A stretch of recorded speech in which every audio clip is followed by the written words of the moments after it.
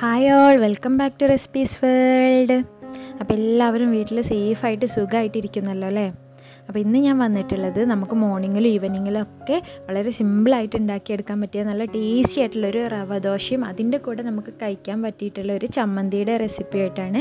ഇതെനിക്ക് യൂട്യൂബിൽ നിന്ന് തന്നെ കിട്ടിയിട്ടുള്ളതാണ് കേട്ടോ. എനിക്ക് ഭയങ്കര ഇഷ്ടമായി. അപ്പോൾ ഞാൻ ട്രൈ ചെയ്തപ്പോൾ നല്ല ടേസ്റ്റിയാണ്. അപ്പോൾ നിങ്ങളായിട്ട് ഷെയർ ചെയ്യാമെന്നും കൂടെ കരുതി.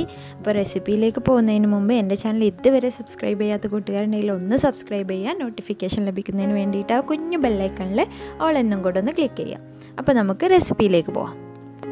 അപ്പോൾ അതിന് വേണ്ടിയിട്ട് ഞാനിവിടെ ഒരു ജാർ എടുത്തിട്ടുണ്ട്. അതിലേക്ക് ഒരു 2 കപ്പ് റവ ഇട്ട് കൊടുക്കുന്നുണ്ട്.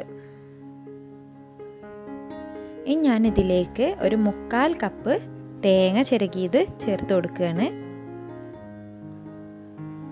അതുപോലെ തന്നെ ഒരു 3/4 കപ്പ് തൈര് ചേർത്ത് കൊടുക്കുന്നുണ്ട്. ഇനി ഒരു 2 കഷ്ണം വല്യുള്ളി ചേർത്ത് കൊടുക്കുന്നുണ്ട്. ഇനി ഇതിലേക്ക് 1 കപ്പ് വെള്ളം ഒഴിച്ചു. ഇനി നമുക്കിതൊന്ന് ബ്ലെൻഡ് ചെയ്തെടുക്കാം. അപ്പോൾ ഇതിൽ വെള്ളം കുറവാണ്. അപ്പോൾ ഞാൻ വീണ്ടും 1 കപ്പ് വെള്ളം കൂടെ ചേർത്ത് കൊടുക്കുകയാണ്. അപ്പോൾ ഞാനിതിലേക്ക് ആകെ 2 കപ്പ് വെള്ളമാട്ടോ ചേർത്തിട്ടുള്ളത്. ഇത് നമുക്ക് കുറച്ച് ടൈറ്റായിട്ടുള്ളൊരു പരുവത്തിലാണ് കിട്ടേണ്ടത്. അപ്പോൾ വെള്ളം ഒഴിക്കുമ്പോൾ സൂക്ഷിച്ച് ഒഴിക്കുക. ഈ ഒരു തിക്നെസ്സിൽ നമുക്ക് നമ്മുടെ ബാറ്റർ റെഡിയാക്കി എടുക്കണം.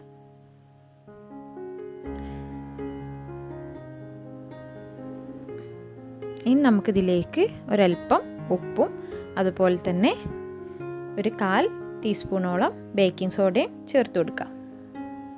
എന്നിട്ട് നല്ല പോലെ ഒന്ന് ഇളക്കിയിട്ട് നമുക്കിതൊന്ന് മിക്സ് ചെയ്തെടുക്കാം. അപ്പോൾ ഈ ഒരു കട്ടിയിൽ ആക്കിയെടുക്കുക. ഇനി ഞാൻ നമ്മുടെ ഇരുമ്പിൻ്റെ ദോശച്ചട്ടി ഉണ്ടല്ലോ, അതാണ് എടുത്തിട്ടുള്ളത്. അതിൽ ഓയിലൊന്ന് അപ്ലൈ ചെയ്ത് കൊടുക്കുന്നുണ്ട്. ഇനി നമുക്ക് നമ്മുടെ ബാറ്റർ ഇതിലേക്ക് കുറേശ്ശായിട്ട് ഒഴിച്ചു കൊടുക്കാം. അപ്പോൾ ഞാനിങ്ങനെയുള്ള കുട്ടി കുട്ടി ദോശകളായിട്ട് ഉണ്ടാക്കിയെടുക്കുന്നത്. ഇതൊന്ന് ജസ്റ്റ് മാവ് വലിഞ്ഞതിന് ശേഷം നമ്മളിത് ഒന്ന് മറിച്ചിട്ട് കൊടുക്കുകയാണ്. ഇങ്ങനെ തിരിച്ചും മറിച്ചിട്ടിട്ട് ഇത് കുക്ക് ചെയ്തെടുക്കുകയാണ്.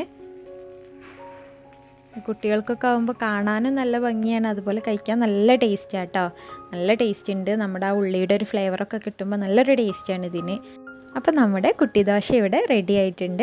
ഇനി നമുക്കിതിലേക്ക് ആവശ്യമായിട്ടുള്ള ചമ്മന്തി ഒന്ന് അരച്ചെടുക്കാം. അപ്പോൾ അതിന് വേണ്ടിയിട്ട് ഞാനിവിടെ ഒരു പാൻ വെച്ചിട്ട് അതിലേക്ക് ഒരല്പം വെളിച്ചെണ്ണ ചേർത്ത് കൊടുക്കുന്നുണ്ട്.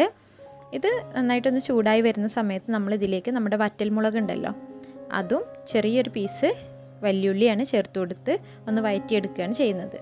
അപ്പോൾ നമുക്ക് ഈ വല്യുള്ളിയുടെ പകരം വേണമെങ്കിൽ നമ്മുടെ ഒരു 2-3 ചെറിയുള്ളി ചേർത്ത് കൊടുത്തിട്ട് അങ്ങനെ വേണമെങ്കിൽ ചെയ്തെടുക്കാം കേട്ടോ. അപ്പോൾ ഇത് ഈ എണ്ണയിൽ നല്ല പോലെ ഒന്ന് വഴറ്റി എടുക്കണം. അപ്പോൾ നമ്മുടെ മുളകിൻ്റെ എണ്ണം എരിവിനനുസരിച്ച് ചേർത്ത് കൊടുക്കുക കേട്ടോ. ഇത് തീരെ എരിവില്ലാത്ത മുളകാണ്, അതുകൊണ്ടാണ് ഞാനിങ്ങനെ 4 എണ്ണമൊക്കെ എടുത്തിട്ടുള്ളത്. ഇനി നമുക്ക് മിക്സിയുടെ ജാർ എടുക്കാം. അതിലേക്ക് നമ്മൾ വഴറ്റിയെടുത്തിട്ടുള്ള നമ്മുടെ വറ്റൽമുളകും ആ ഉള്ളിയുടെ പീസും ഒക്കെ ചേർത്ത് കൊടുക്കാം. ഇനി ഞാനിതിലേക്ക് ഒരല്പം തേങ്ങ ചേർത്ത് കൊടുക്കുന്നുണ്ട്. ചിരവി എടുത്തിട്ടുള്ള തേങ്ങ ചേർത്ത് കൊടുക്കുന്നുണ്ട്.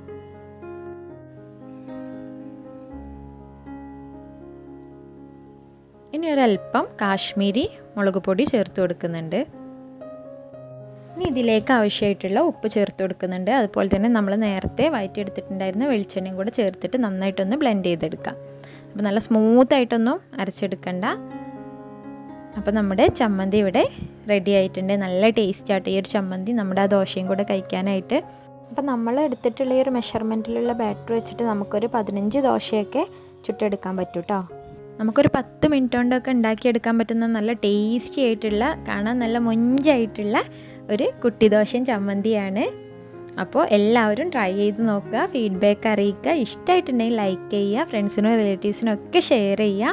അപ്പോൾ എന്തെങ്കിലും ഡൗട്ട്സോ നിങ്ങളുടെ അഭിപ്രായങ്ങളൊക്കെ ഉണ്ടെങ്കിൽ കമൻറ്റ് ബോക്സിൽ ഇടുക. അപ്പോൾ ഇനിയും ഒരുപാട് നല്ല വീഡിയോ ആയിട്ട് കാണുന്നത് വരെ ബൈ.